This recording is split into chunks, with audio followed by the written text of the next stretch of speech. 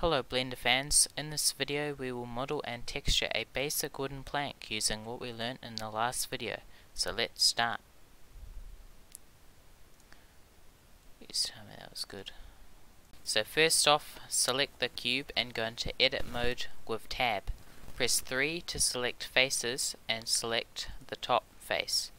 Press G to grab and then you can press Z to lock it to the Z axis and drag it to about there, so it's going to be a wood plank. So now select this side face and we're going to do the same thing, hit G, but this time because we want to pull it along the green line is the Y axis and the red is always the X axis, so we're going to hit Y and now we can pull it along. So say that looks about right for a plank, perhaps a little bit more. Okay, I'm happy with that. So now for the texturing part of the tutorial. So to download our textures, we're going to use sharetextures.com. So go ahead and search that. They have plenty of free textures that are 4K resolution, seamless, and they have the Creative Commons license, which means you can use them commercially with no restrictions. Right, so we'll just wait for the site to load up here. Okay, and you can see we have quite a few here. The one we're looking for is for wood planks, so I already know what one I'm going to use. So go to wood. Wait for that.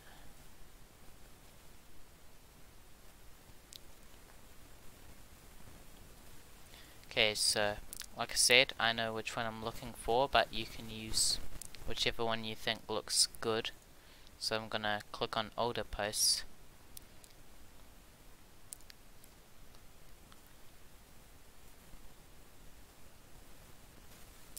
Okay, so I'm gonna use this one here. So select your texture. I'll double click.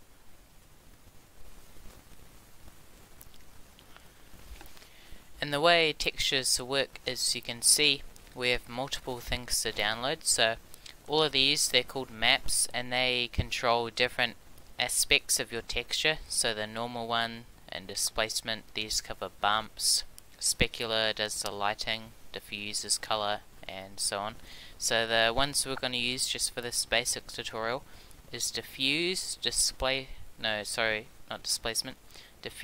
normal, and specular. So go ahead and download that all into one folder. I already have them downloaded in my folder. Let me just find them, textures.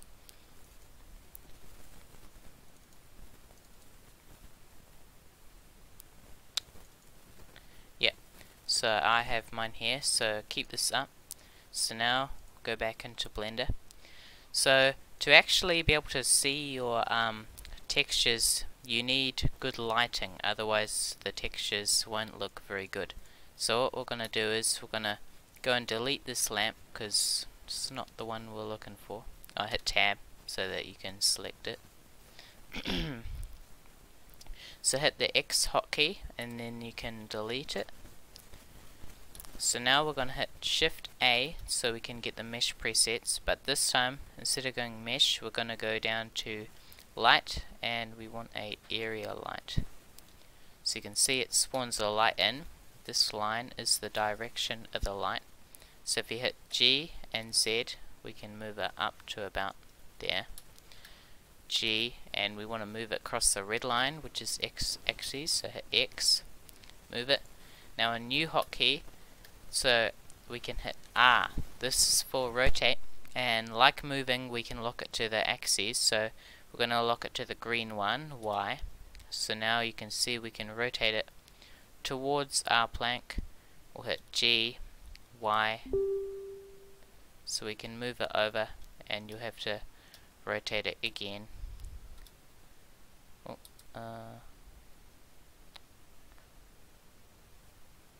There we go. So it's looking alright.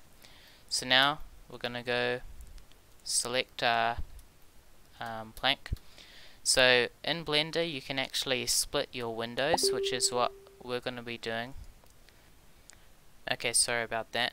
So we're going to go up to here, and if you click and you drag to the left, it might take a few attempts. You can see you can split the window here. So Blender has, in the new update, we've got a new live renderer called Eevee. So you can enable it by clicking this one here. And we have nothing to render now, so you can't really see any difference, but you will soon. So go up to this left panel, and if you see like this button, you can select what you want the viewport to be looking at. So the one we're going to use is the shader editor. So you can see it brings up the texture for our object, which is what we want. So now if you go and open that file we had earlier, you'll see you have your files, and what you can do is just drag and drop them in. So you want diffuse at the top, specular in the middle, and then normal at the bottom. So the first thing we're going to do is, so these are all nodes, so what we're going to do is drag. You can just click and drag, and we're going to attach the color to the base color. So it's like you connect pretty much everything to this principled BSDF. So you can see that's our first change. So you can sort of tell it's a wood plank now, but we can still improve this.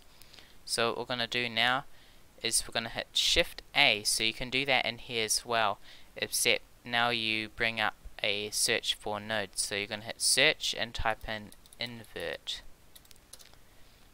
So hitting enter, you can just click and that will come in place. So you can drag the specular map to color, and then this outer roughness. So you'll find sometimes you'll get a roughness instead of specular map. They're the exact same thing, but they're just inverted, if that makes sense. So just have an invert whichever one you have, plug it into roughness, and then you can just move this slider along and look at your wood and see what you think looks best. So for mine, I'm just going to use about there. This lighting isn't the best, it's just very basic so we can see what we're doing, but really you would want to have a bit better lighting. There's a lot of tutorials up on YouTube. I might link some in the description. Okay, so now to add the wood bumps, we're gonna go to the normal map, and we're gonna hit Shift A and then search for normal map. So make sure it's normal map, not normal. So click, that'll come in. So now attach the color and then drag this to the normal. Make sure it's normal, not clear coat or tangent. So you can see now that we're actually sort of getting some detail, but it still doesn't look quite right. It looks a bit stretched. So the reason for this is everything in Blender you have to do what's called unwrapping. So you can imagine it as if like Blender was cutting all of this, and in school you might have learnt about a net. So basically it's unfolding everything and applying a texture to each face. So it's a bit stretched here, so what we have to do is go up to our left and change it to the UV editor. So now you can we can go back to our file. Make sure you drag the diffuse in, so it'll open it up. You can use your scroll wheel to zoom out. So we still see no change, so what you have to do is hit tab so we can go into edit mode, and if you hit A it'll select our whole mesh. So you can see how it's sort of unwrapped here, but it's still a bit stretched. So what we're going to do is we're going to hit U, which will bring up the Uvm mapping. So go and hit Smart UV Project and then OK. So you'll see now our wood is looking much better.